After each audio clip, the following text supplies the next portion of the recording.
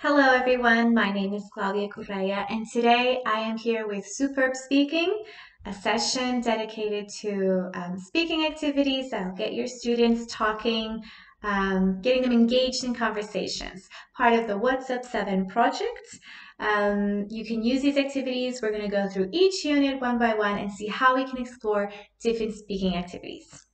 So the first activity that I have for you is Guess Who I Am.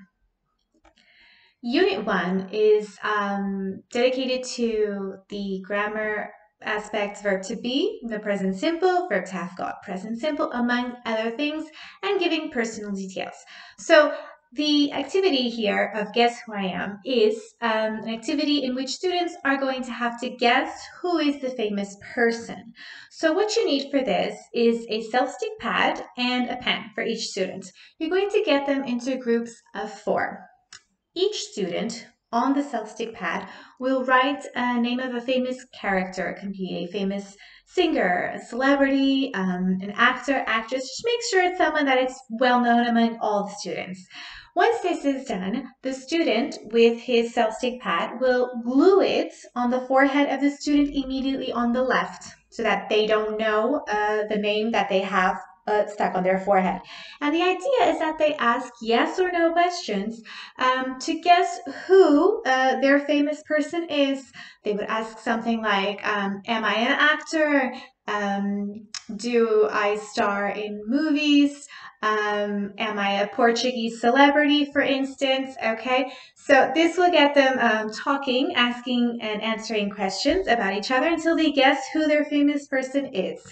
If alternatively you don't want students having to stick these self-stick pads on their forehead, and many times they do fall, you can also get a clothes peg and then you can attach it to the back collar of that student's shirt, for instance, and that way they'll just turn around, their colleagues can see who they are and answer these questions as well. On to the next activity, show and tell. I'm pretty sure you've heard of this activity already. Show and tell is quite popular among the younger students, not so much teenagers. However, that can change. In Unit 1.3, the focus is families. In terms of vocabulary, it's families. So what you would do here is you would have a show and tell related to families. In what way? Well, students would bring in a picture or a drawing, anything about family, and you can even set aside these topics, okay, like the favorite family pet, a picture of a favorite family member, or favorite family activity on a Saturday morning, for instance. So they bring in a picture or they even draw it, and then they have 1 minute to talk about it in front of their class. So while this may seem quite basic, it's actually very motivating for students because talking about something that is familiar to them actually builds their confidence in then the speaking part. So they've kind of forgotten that they were afraid to speak to begin with. And for lower level students, I guess, or for students who aren't as confident, you can allow them to maybe have their notes behind the picture and then use them when they're talking about it. I mean, it's something that's very close to them, and I'm sure they'll enjoy talking about their family, and other students find out more information about their peers' family members as well. Moving on to the hot seat. Now, the hot seat is something that you may have heard of in other presentations. I'm not sure if it's the same version as mine, but I'll explain. So the idea with the hot seat is that you get one chair and you place it at the front of the class. Then you get a student, a volunteer student, to sit on the hot seat. You are going to then have a word projected or written behind the student who is sitting on the hot seat. Now, let's say we're working with Unit 2.1. This unit is about school facilities and school objects. So you would write a word on the board behind the student on the hot seat. Let's say, for instance, pencil case.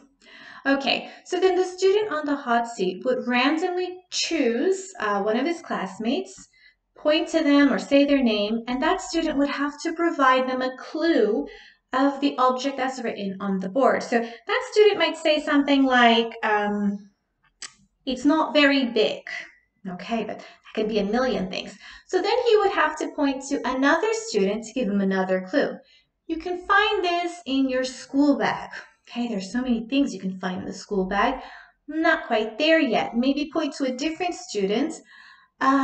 This contains colored pencils, pens, and pencils in it. Okay, so maybe now I have an idea. So the student on the hot seat must then say the word that he thinks is written on the board. In this case would be pencil case. So he would have to say that word and get it right in as many or as less tries as possible. So if he's able to get the word right with about 2 clues, that's great. If he has to go on about 4 or 5 or 6 clues, maybe there wasn't a very good job at explaining and giving the clues to begin with. But the idea is that students interact, and again, it takes away from the pressure of having to speak, because the students who are sitting, even if they are not as confident in speaking, they will want to try and help their colleague to guess the object that's on the board. And so they will try as much as possible to speak and use the vocabulary they know to describe the object for them. Okay, let's move along to another activity. This one's called Now I Know. In Unit 2.3, there's a section in which a classmate, or you'll find a story, in this case, an interview, in which they are interviewing someone extraordinary. Okay, so there's questions going back and forth, and there's an interview about somebody's life. Okay, in this case, Amazing Kids Unit, and there's a school reporter getting some information in an interview for a magazine. So this is something very similar, because you're going to have students working in pairs, and one of them is going to act as an investigative journalist. Okay, and so what do investigative journalists do?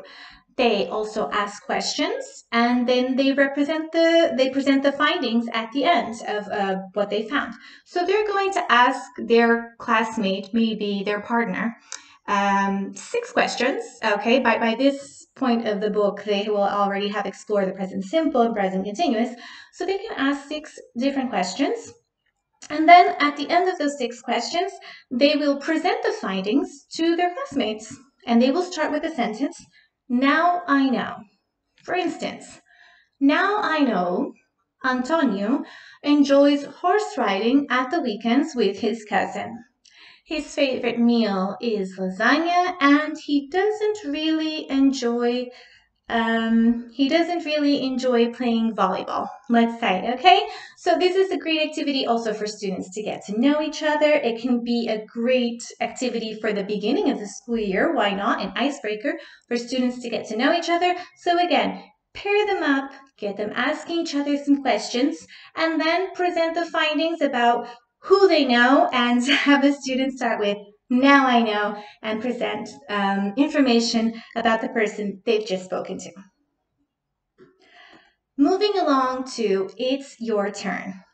This activity is great because it's going to take a load off of you, the teacher.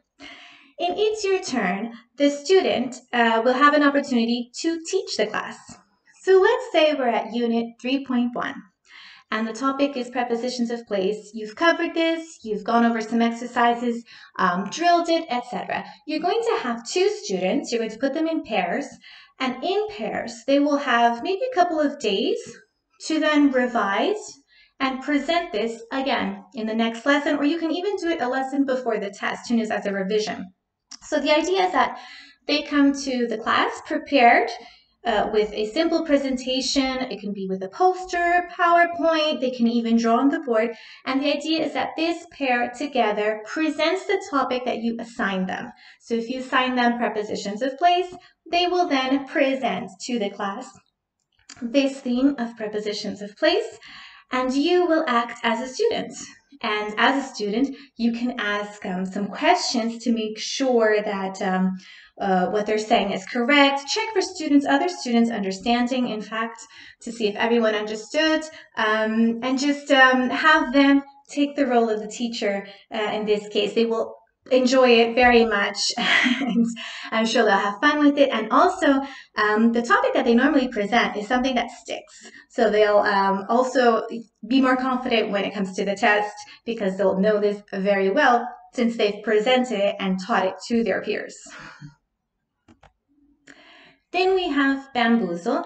I've already talked about Bamboozle in previous presentations. If you attended the Great Grammar Games presentation, I introduced you or gave you a better understanding of what Bamboozle is. So this is a website. If you go to bamboozle.com, it's a website with interactive templates that are created. There are thousands that have been created already by teachers, and you can create your own template. And it allows you to have up to 4 different teams, and it can range anywhere from gap filling exercises. You can put pictures and students guess pictures. It's a very it has a variety of options, let's say.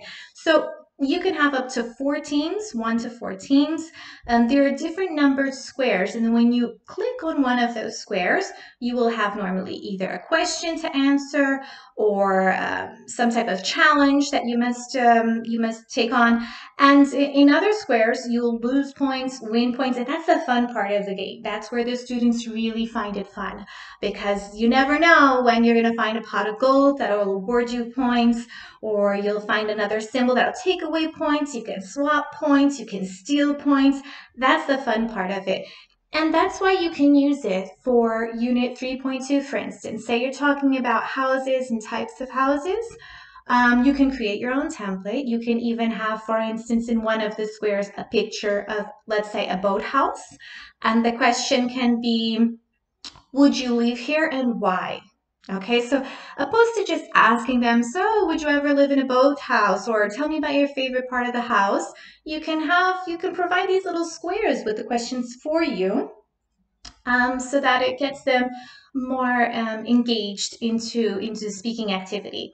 So you can have, again, a boathouse and ask them if they've ever lived there. You can have different types of houses, why not? And ask them, what do you see in the picture? Oh, it's terraced houses, a block of flats. You can even just have questions instead of pictures. Describe your bedroom, for instance. And again, it's a different way to get them speaking, as opposed to just simply asking them, which many times students actually find boring. So as you put a template in front of them with points, win points, lose points, they'll always find it, as competitive as they are, they'll always find it a little bit more fun. Moving along to another activity, it's called Getting Around, and that's exactly what we're going to do with this activity, as the name suggests. In Unit 4.1, Unit 4.1 really focuses on getting around town, going around the city. And with this activity, you will go to teachthis.com to get the worksheets necessary to do this activity. So again, we're focusing on functional language here. Asking for and giving directions is something that is always useful when you travel to any city. So at teachthis.com, you'll find Getting Around Information Gap activity. They give you worksheets already prepared for this. And basically, they're going to practice asking for and giving directions with a train system map or a subway system map, as you can see here. Okay, so you're going to have students work in pairs, student A and student B, and you're going to give each one the corresponding worksheet. Then they will take it in turns to ask each other questions and to actually give directions to a specific train station. For instance, as you can see, you are at Forest and you want to get to Central. So the student would then have to describe how they would get there using the different train stations. The other student must listen, follow, and then in those little spaces, they must write down the correct train station. At the end, they will then compare their answers, compare their maps, and see if they got it right, okay? Just also to tell you that at teachthis.com, you'll find these worksheets, and you'll also find some prompt phrases on the worksheet that will help students to then ask for and give directions. Okay, so it also comes with a set of phrases, useful phrases that student can use to do this activity. Now boarding, not the train, but the plane. Unit 4.2 is about places to see in that city and London landmarks. Okay, as you can see here. Now, again, at teachthis.com, we saw the worksheets that could be used for getting around train stations, subway stations. And here we have boarding passes. So now we've gone to planes. So the idea here is, again, you're going to have student A and B. You're going to have them pairs. And you're going to provide them with the worksheets you can find at this website. And the worksheets, basically what they have is they have 2 boarding passes. Both of them are incomplete. Well, student A will have his information complete, but not student B. So the idea is that they ask and answer questions to fill out the boarding pass. Okay, so they've just met at the airport, they're talking before their flight, and they're going to ask questions such as, where are you flying to, what time is boarding, what's your gate number, etc. Okay, and to help them with these questions, again, the worksheet previously provides you with these question words and sentences for them to do prior to this main speaking activity, okay? Or if you want, you as a teacher can also practice the type of questions they will need, and once that's done, okay, get them speaking in pairs to find out the information that's missing in their boarding passes, okay? Don't forget spelling, because spelling is equally important here. Now it's time to dream big as we move on to the last unit of our What's Up 7 book.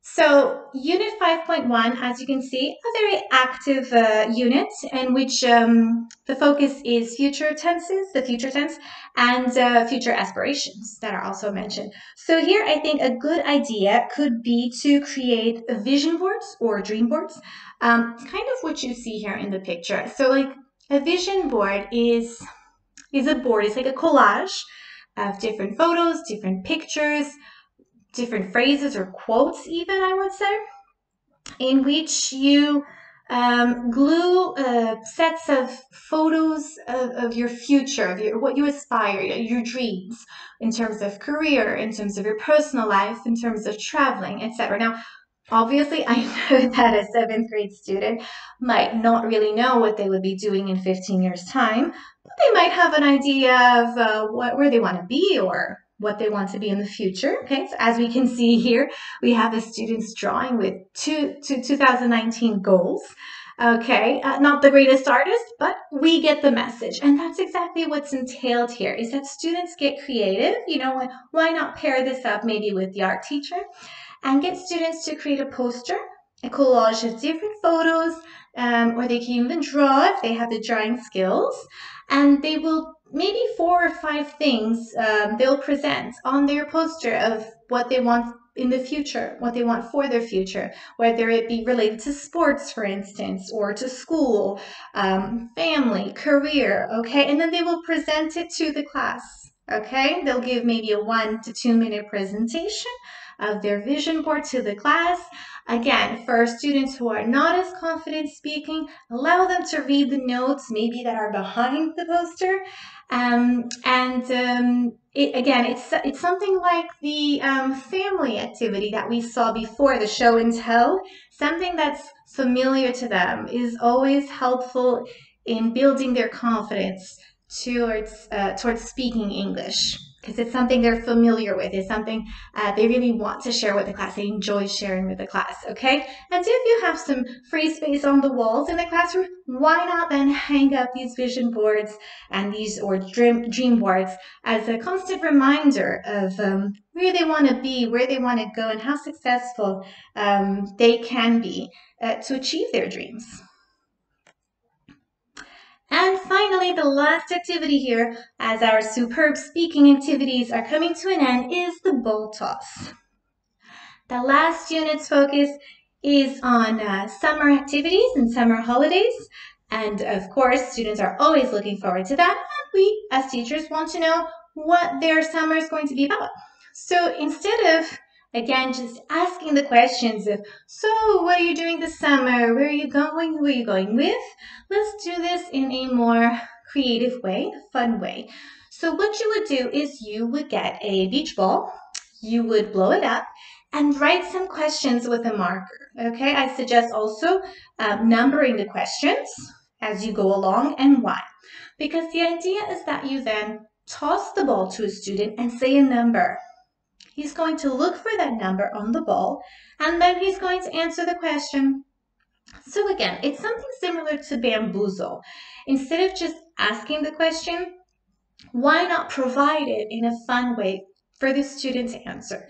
So you toss the ball, say a number, students read the number, the question that is associated to that number. So what do you normally take with you to the beach? Student would answer, okay, very well. They would toss the ball to someone else and they would say a number and then so on, talking about the summer holidays in a fun way, okay?